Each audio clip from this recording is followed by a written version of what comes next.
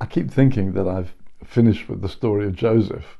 Well, I think this time I will have finished. This morning the Lord reminded me of that maybe last reference to Joseph. You actually find it in the book of Hebrews, chapter 11.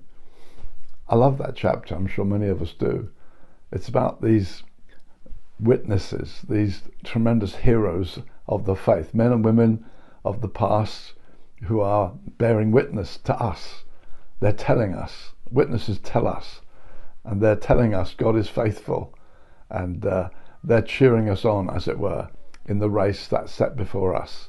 You remember the passage, I'm sure, and the writer gives one illustration after another of these people who are witnessing to us about God's faithfulness. And I, as a young pastor many years ago, I think probably back in my 20s, I was taking a series through Hebrews chapter 11. I thought, I'll do a series, and I didn't plan ahead greatly. I just thought, hey, a number of characters, we'll do one after another, and came to Joseph. I was really excited because I love the story of Joseph.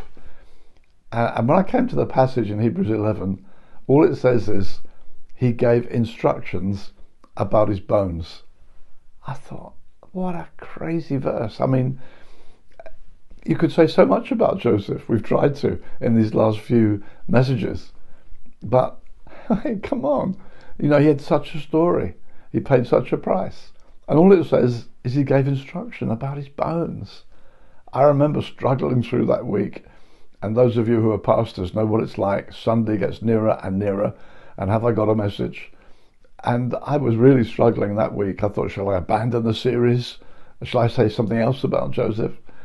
And I felt I'm captivated by the text. I want to expound it. And I felt God really spoke to me, so that I did, in the end, have a word. And really, I felt it was about Joseph. Although he was aware his life was over, he still wanted to be involved in God's ongoing purpose. I'm sure as a great hero of Egypt who'd saved them through the famine, he could have had his pyramid. I'll have my pyramid over there. He would have been a hugely honoured guy. And he said, no, take my bones with you. And what he was saying to the nation of Israel was, your history doesn't end here.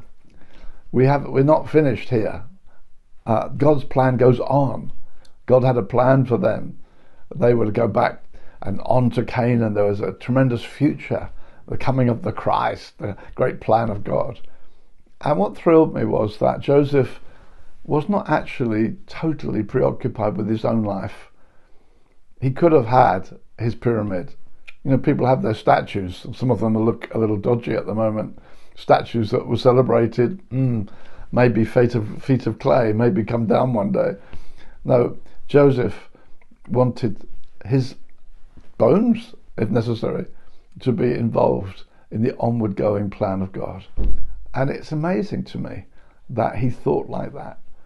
I do pray that God will help us not to say, hey, what a life I've lived, what a testimony. I should be applauded. I should have this pyramid. No, God's plans keep going on. And I remember also how Abraham, late in his life, was told to offer up Isaac. And he was up for it. Next day it says he rose early.